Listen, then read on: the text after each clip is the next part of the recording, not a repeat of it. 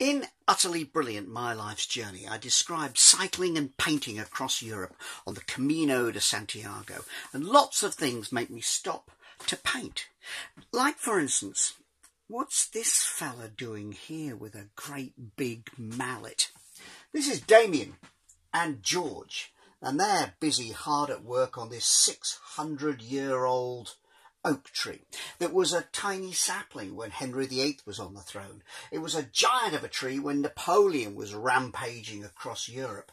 But today, these two are chopping it up for firewood.